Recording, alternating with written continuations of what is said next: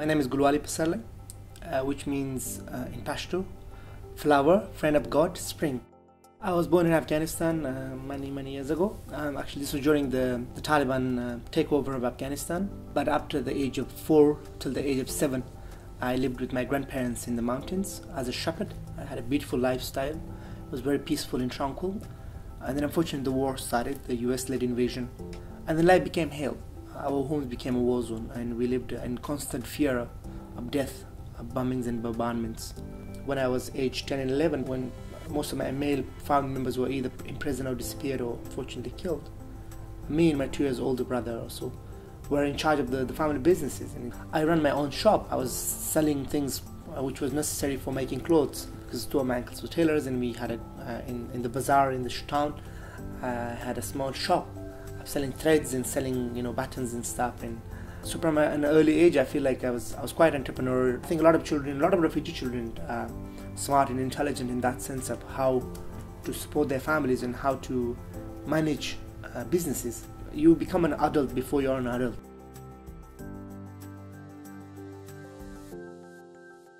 I feel guilty. I feel a sense of sadness within me that I had to flee and leave. And again, it was not my choice.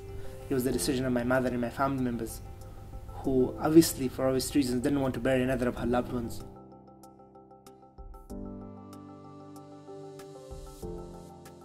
I never imagined going to school, and then ended up getting 10 GCSEs. That just shows the determination, the hard work and commitments that I put in, because the teachers believed in me. I couldn't let them down, but also I wanted to prove it to myself that I was a smart kid. Yes, English was my 5th language, so what? I could still do it. Going to college and doing my A-levels again, I struggled. It was really hard. But getting to the University of Manchester was in itself a huge achievement for me, something I'm very, very proud of.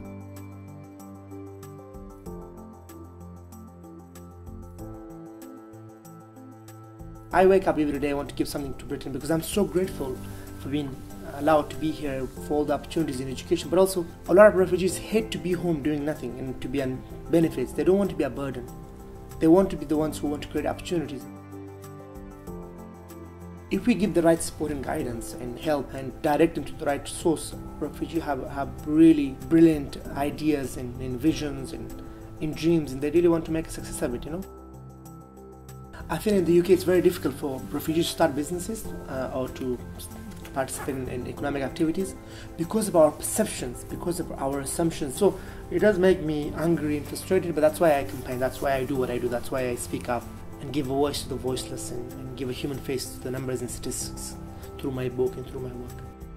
Every opportunity that came along the way, I took it and I learned from it. Every day I wake up, for the last 5-6 years, I have not wasted a day, and I want to continue to leave a legacy that I have done my part to make the world a better place.